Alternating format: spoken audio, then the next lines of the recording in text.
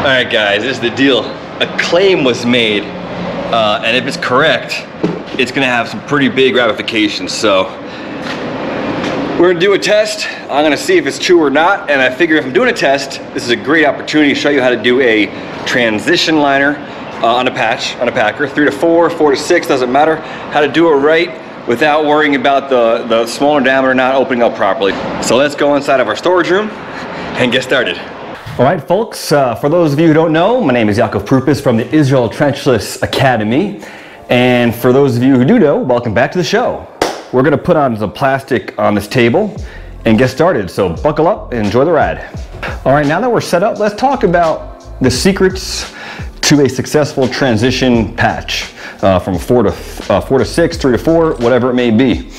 Let's first talk about what can go wrong. What can go wrong is that in the smaller diameter, perhaps the ties won't pop and we won't have proper expansion in the smaller diameter, and that will be catastrophic because then our patch is not going to be up against the hose pipe and it's going to leak. It's going to cause blockages and failure of the repair. What else can occur is if we don't wet out our liner material properly, it's going to leak or let roots come in, and also that's not going to be good. So in order to ensure success, the first thing we're going to do is we're going to warm up our packer, especially if it's a cold day. I noticed that if you exercise your packer beforehand, especially for a repair like this where it's transitional repair, I want to inflate my packer in the larger diameter pipe. So we're going to put the packer in the 6-inch pipe over here, and we're going to inflate it, and we're going to keep it inflated for a little bit while we're doing our preparation work. That's going to give it some memory. So when we go from the 4 to 6, it's going to properly inflate in that 6-inch pipe to give us the best results. Now, as we inflate, there's a couple things we're checking. We're making sure there's no leaks, that our packer is working properly. It's not going to pop on us during the repair. Obviously, it could still happen, but we want to try to mitigate that. So we're going to make sure there's no leaks, and looks like we're golden over here. So we're going to measure out our liner. We're going to measure out the resin that we have to pour, and then we're going to wrap our packer and get it done. What I like to do is I don't like using the ties for the smaller diameter pipe. So if we're doing a 3x4, if I put ties on, there's a slight chance that they're not going to pop, right? So I'm going to use rubber bands. I'm going to use rubber bands for the 4-inch part, and for the 6-inch part, I've never had a problem with that. I'm just going to use ties on there. Ties on the 6-inch and my rubber bands on the 4-inch. You can use rubber bands on the 6-inch as well. I just have never done it yet, so I'm going to do it the way I've been doing it. And at some point, maybe I'll transition to rubber bands for 6, but right now, this is how we're going to do it. All right, so we're all prepped. Now I have to destroy my clothing until I started wearing this apron, and it's a godsend. So I really, really recommend anyone doing pipe patching to wear some kind of protecting clothing, because it's kind of ridiculous to just get silica all splattered on you. Got extra gloves, always very important to have extra gloves.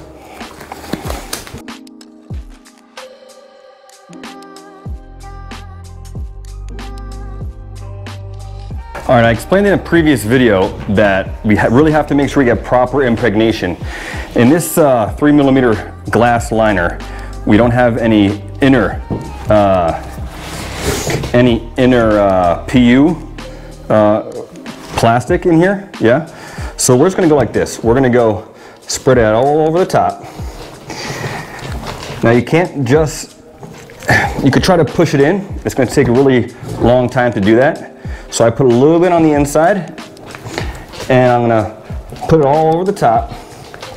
And then what we're gonna do is, we're gonna do that method where we roll and squeeze with our fingers. Now, last time we used the 2mm, so this might take a little bit more effort to do, but it's the same method and it will work just the same. So we're gonna roll that and squeeze it. We're gonna open that back up, go to the other side. We're gonna roll and squeeze. And we're gonna look inside to make sure that's good. I still see some white in there, so I'm gonna throw some more silicone inside. I throw some more silicone on the top. Basically use up what we have over here. Okay, gonna throw it in on the top over there. A little bit more on this side as well. Okay, and one more time, we're gonna do that roll and squeeze, and we should be good to go. Squeeze really hard to really get that in there. Really squeeze that in. Then go the other side. You gotta get it through all the 3 millimeter of this glass liner. Very important to get it fully saturated, because as I said, this is now 3 millimeters, so it's gonna give it a little bit more, and give a few more, press that in like that, and flip it over, and then we'll be done.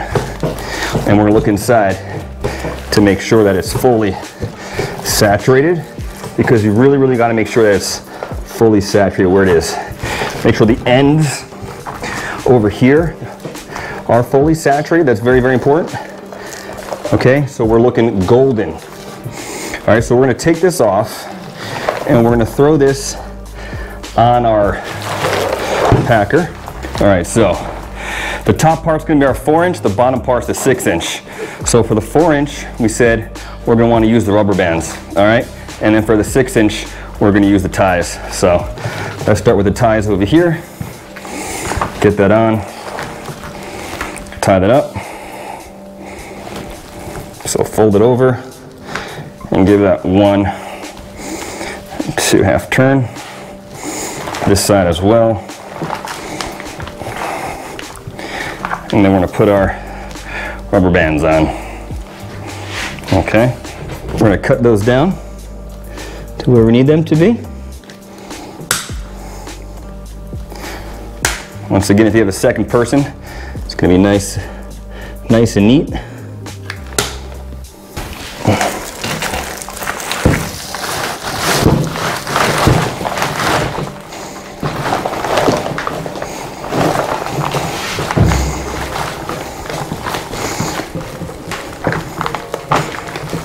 So there we go. We're nice and in position. I'm gonna take these gloves off. I'm gonna put new gloves on.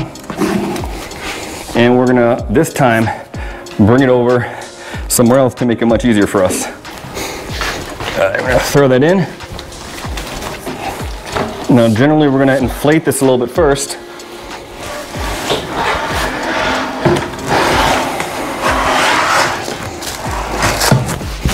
Generally we're gonna inflate that a little bit first so the rubber bands are on there nice and tight.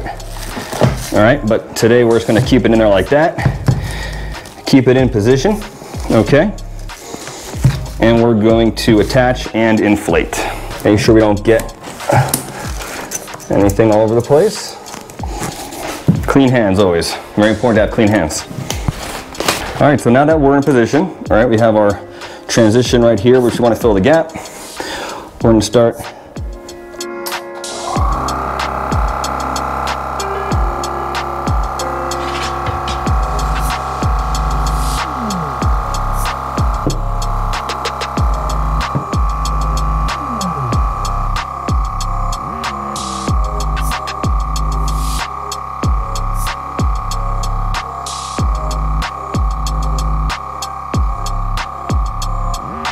All right, so a few important things. Number one, as I put it to the maximum pressure, obviously you want to have it, the packers at maximum pressure. Here is 2.5 bar. That's what we're doing. As you can see, it packed out very nicely.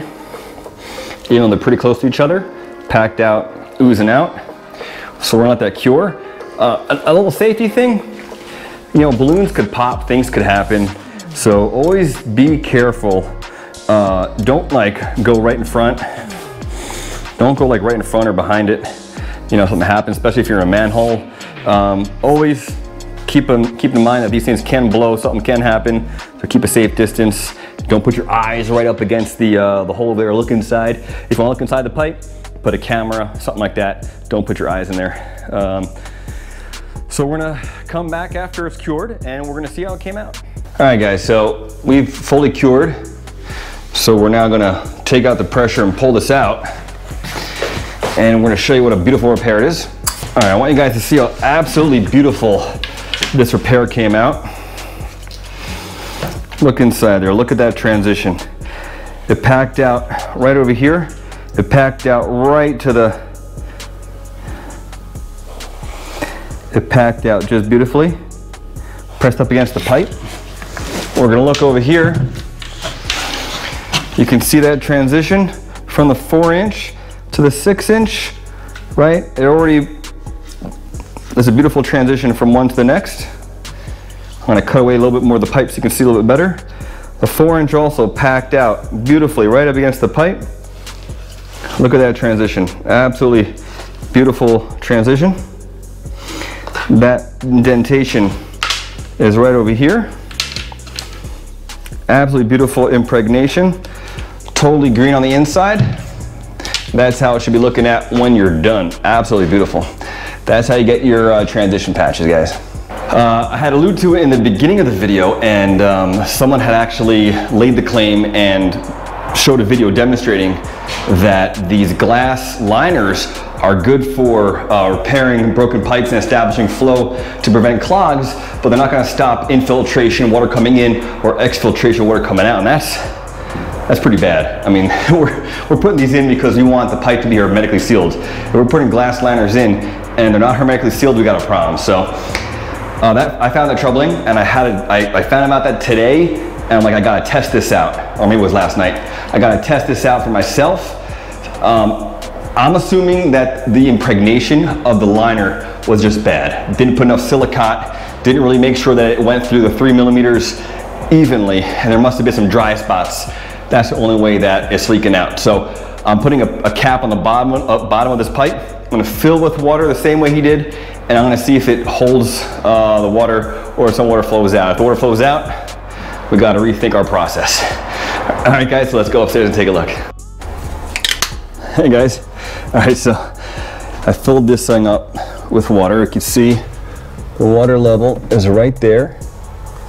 I'm keeping an eye on the water level, and I'm also looking for any visuals of any water coming out of this transition area over here, any of the holes over there, anything here, and everything's bone dry.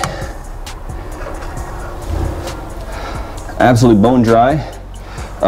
So we got proper saturation of the liner when we did the patch. So once again, yeah, these are definitely waterproof, hermetically sealed when done properly. I'll do it again. I'll do it tomorrow. I'll put it in. I'll put it outside for about an hour with water in it, just to double check. But yeah, when you do impregnate them properly, wait the proper cure time, everything should be golden. All right, I hope you found this video helpful. Give it a thumbs up, subscribe to the channel, see some more awesome stuff, and see you next time. Take care, guys.